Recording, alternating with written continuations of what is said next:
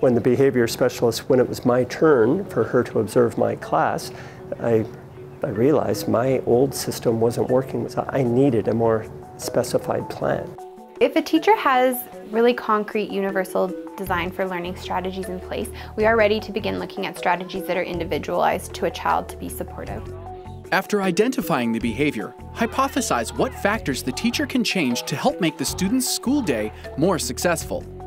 If it is decided that the student needs individualized behavioral supports, the development of a behavior plan may help guide classroom staff and empower them to feel confident enough to attempt to address the behavior in the current context. Using the content you collected regarding the behavior and reflecting on the student as an individual, including their interests, strengths, classroom resources, and a teacher's style, you can then develop an individualized behavior plan.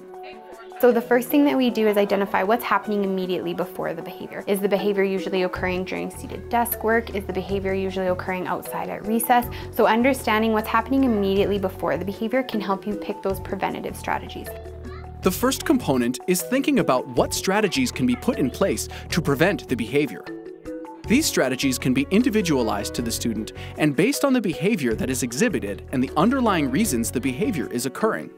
So let's say the transition example is that a behavior is typically happening during a transition. You would want to be in proximity to the student, you would want to give the student a transition warning, and you would want to give the student a clear instruction of what to do during that transition. Once you have your preventative strategy, then you'll think about what to do reactively. So let's say you're in proximity to the student, you've given your transition warning and you've given a clear instruction, but the student still exhibits a challenging behavior during the transition. You need to plan for yourself what would be appropriate to do in that moment. Are you going to consistently have the student go back and try again? Are you going to, if you have a class point system, will the student lose points? And what are you going to do if the student does the right thing? How are you going to reinforce that behavior? Are you going to praise the student? Are you going to give them a sticker? Are you going to give them a hand stamp? Are you going to give them a point student? So it's important to have a plan for how to prevent, how to respond if the target behavior or appropriate behavior happens, and then what you're going to consistently do if the undesired behavior happens.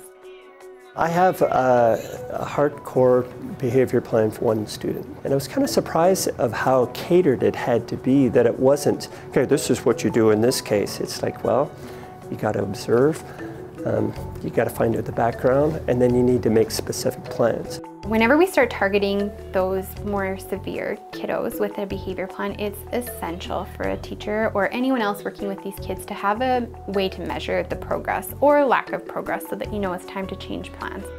The most helpful way to know if there's any progress is to take a baseline rate. The first thing let's notice what happens before the behavior is occurring, let's notice what tends to happen once the behavior occurs, and let's track how long this tantrum is occurring. So then when we go back to put something in preventative, and when we go back to put something in a way to respond, it should start decreasing over time.